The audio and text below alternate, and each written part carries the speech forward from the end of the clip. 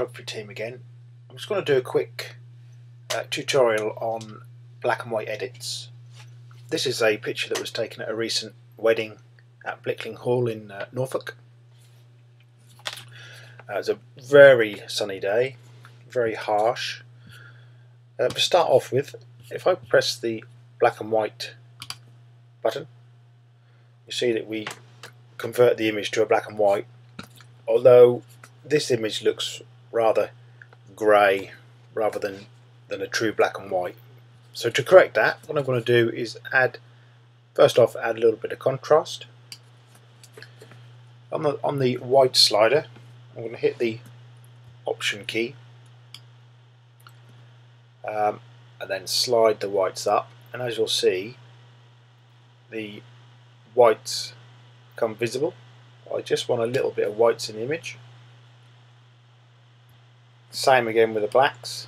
I'm going to lower the blacks, and as you'll see, the blacks are slowly starting to come through. So we need a black point. That's enough. I'm going to add a tiny bit of clarity.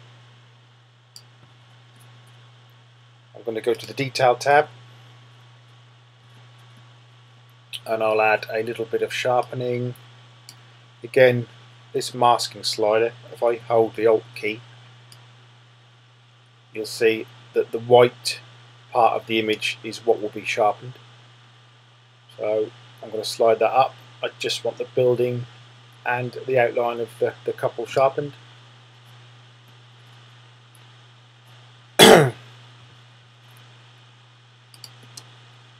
I'm going to add a tiny vignette, so drag that down a little bit. And with this image, like I said, it was a sunny day. The sky was very blue. So if I go into the black and white tab, on the blue slider, if I lower that, you'll see the sky becomes a nice dark colour.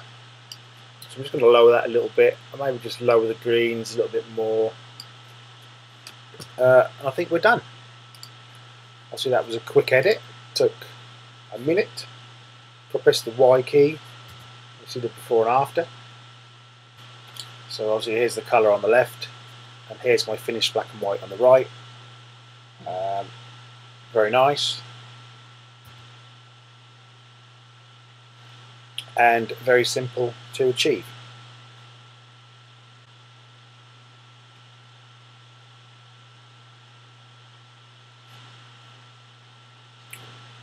Now if we wanted to, we could also add a slight muted look to this image. Now the way we would do that is by hitting the tone curve slide. We'll add, there's only linear curve, so we'll add a few points.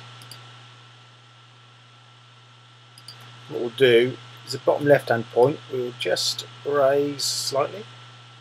As you'll see in the images, the blacks are just becoming that little bit muted.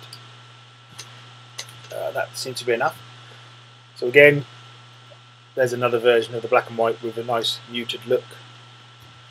Compare that to the original.